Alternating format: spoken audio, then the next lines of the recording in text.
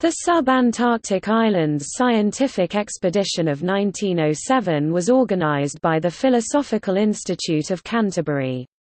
The main aim of the expedition was to extend the magnetic survey of New Zealand by investigating Campbell Island and the Auckland Islands, but botanical, biological and zoological surveys were also conducted.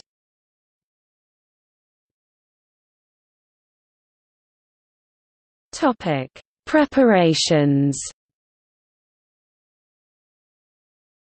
The Planning Committee of the Philosophical Institute of Canterbury approached the various branches of the New Zealand Institute for support and armed with this, approached the New Zealand Minister in charge of Marine Department, John A. Miller, for possible transport. On being informed that neither of the New Zealand government steamships would be available, the committee sent a delegation to the acting Premier, William Hall Jones. By 8 June 1907, it was confirmed that NZGSS Hinamoa under the captaincy of John Bollins would be available to transport the expedition.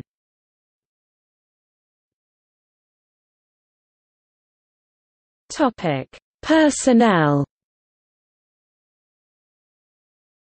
A group of 26 participants went on the expedition. The group was split into two main parties, one for Campbell Island and one for the Auckland Islands, with the intention that the groups were to be dropped off to survey while NZGSS Hinamoa conducted its regular round of checking the castaway depots at other subantarctic islands before returning to pick the groups up.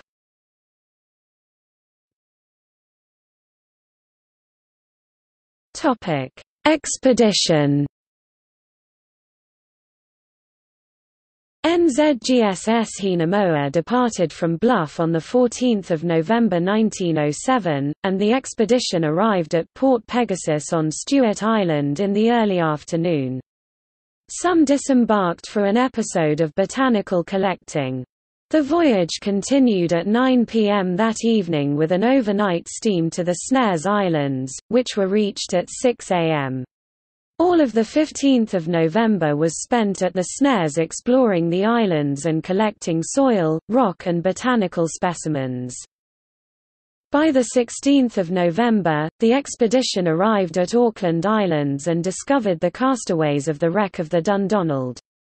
After ensuring that the castaways were supplied with provisions and taking on board one of the castaways to act as a cook for the Campbell Island Expedition Group, the Auckland Islands Expedition Party was dropped off at Camp Cove. Campbell Island was reached on 18 November and the remainder of the expedition was dropped off. Hinamoa returned and picked up the Campbell Island group on 25 November. While Hinamoa was away, the Auckland Islands group, who had also been supplied with a whaleboat and crew, were rowed to various locations around Auckland Islands during their 10-day stay. With the return of the Hinamoa on 26 November, the Auckland Islands group packed up and boarded the vessel. On 27 November, the ship steamed to Enderby Island for further exploration and specimen hunting, before moving on to Disappointment Island on 28 November. A number of expedition members collected specimens and samples while Captain Bollins organized the exhumation of the Dundonald's chief mate, Jabez Peters, for reburial at Hardwick Cemetery. The funeral was held that evening. Hinamoa arrived back in Bluff on 30 November.